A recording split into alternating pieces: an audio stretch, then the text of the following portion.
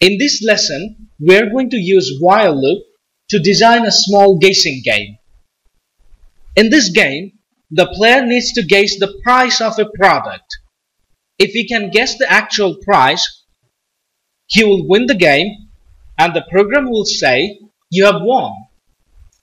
A player can have at most 5 attempts. If he can't guess the actual price in 5 attempts, he loses the game and the game will say, "You failed." So let's start coding. We're starting with a variable actual price and the value is 10. That means the price of the product is $10. Now declare another variable j and set it to 0. It is for the condition of the while loop. Now the while statement and the condition is j is less than 5 and after that the colon. It means this loop will repeat for 5 times because 0 to less than 5 is 0, 1, 2, 3, 4. That means 5 iterations. Now up to this point the program is fine. However, if someone who doesn't know what this code is about and try to understand it, he will have difficulty to figure out what this j is. He will have difficulties to find out why we're using 5 here. We should code in such a way that everyone understands. When someone reads our code, it should be as if he's reading a regular English script. Instead of j, let's write guess underscore count and declare another variable guess underscore limit and set it to 5. Then as the condition, type guess count is less than guess limit. Now read this line. While guess count is less than guess limit. It is like plain English language. We can instantly understand what is happening here. Now, according to our game logic, we need to use the input function. This function will show a message to the user. It says, guess the price. I believe you remember that this function always returns a string. So we need to use int function to convert it to integer. Then store it in a variable named guess. Now we're in the while loop and this is our condition. We have to increase the value of this guess count in every iteration. Remember how to do that? We can use augmented assignment operator. Now in every iteration, the guess count will increase by 1. If the guess is equal to the actual price, remember this double equal symbol? It is the comparison operator. If it is true, that means if the guess is the actual price, then print you've won. We are not done yet.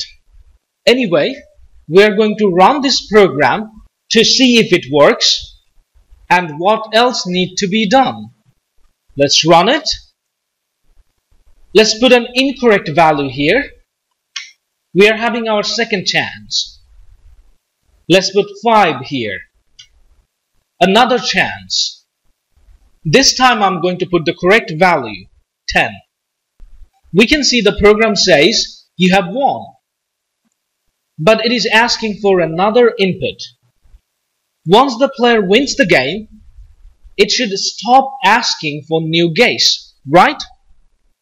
That means we need to terminate this while loop when this if condition is true.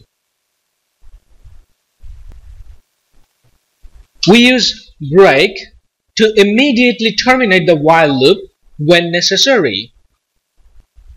You can see the program is still running.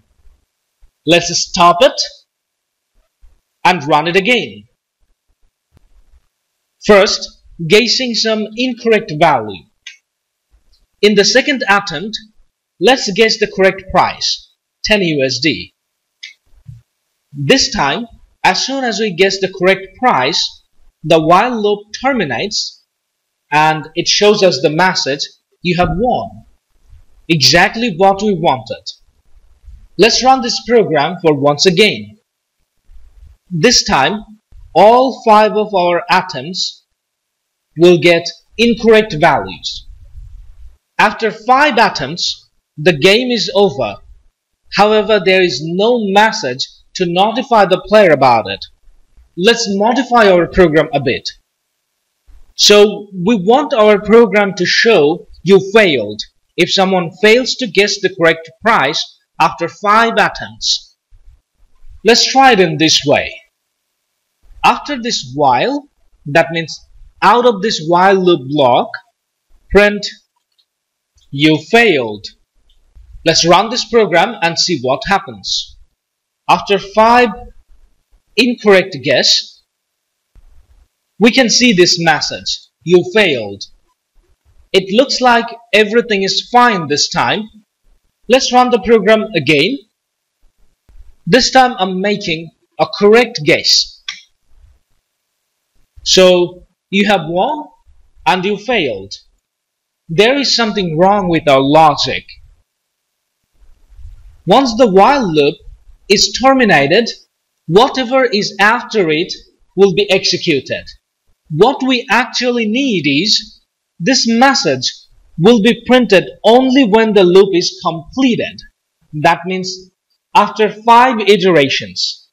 However, if this loop is terminated because of this break, then this message cannot be printed on the terminal window.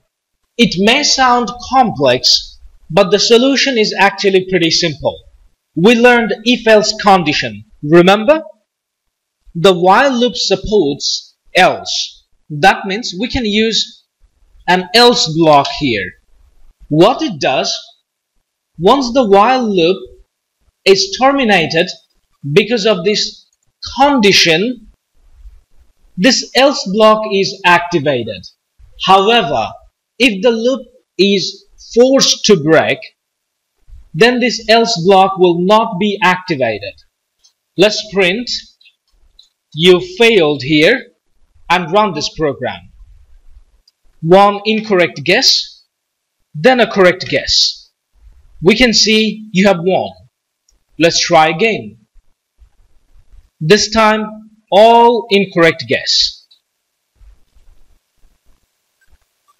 The program says "You failed."